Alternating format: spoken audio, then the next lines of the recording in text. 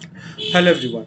So in today's video, I'll be discussing how you can run Magento's application on a Windows machine. So all till now we have known that we can install WAMP or XAMPP in Windows, and then we can install the Magento's application.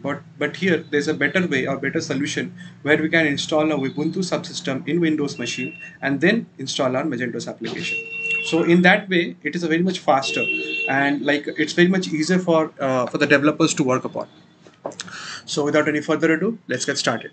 So here if you can see, I just created steps one by one, starting from installing the Ubuntu's application on Windows, the Apache, MySQL, PHP, Elasticsearch, and finally the Magento. So the first step, if you see the Ubuntu's installing Ubuntu's in Windows Store, what you have to do, you have to go to the Windows Store or the Microsoft Store, search for Ubuntu like this. I think it will come in the result page, and from there you can directly go to this application. So here it is already installed. Okay, so like this you can install the Ubuntu's application on Windows. Okay, if you click on it, so there is one important steps that you have to follow.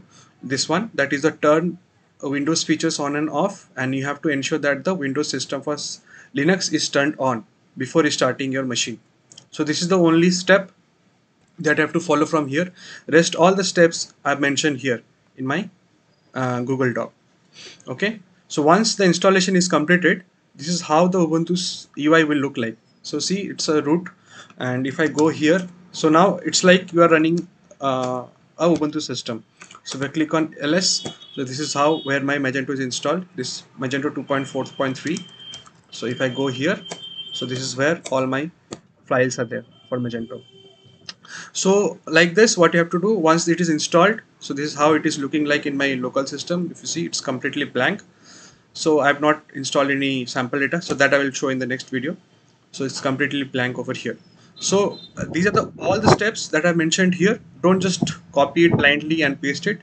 Before executing any command, just look for what it is there and any values that needs to be changed, because machine to machine the values might change. Okay, so don't just blindly copy. So just go through each and every line very carefully, then execute it. And whenever you are facing any permission issues, just keep in mind that you have to run that sudo command. And apart from that, I think it will run very smoothly if you follow these steps, because I have kept the steps very precise. So you have to follow those steps one by one, and once it is done, just try to restart all the services like the Elasticsearch, Apache, and MySQL. And once it is done, just check in the local host, the Magento will be running. So I think that's it for today's video. If you have any queries or any questions, just let me know in the comment section. So I'll try to upload this note. Maybe I'll share the link, or maybe I'll upload the steps in the GitHub. So I'll share the details over there in the description. So I think that's it for today, guys. So I'll see you in the next video. Thanks for watching.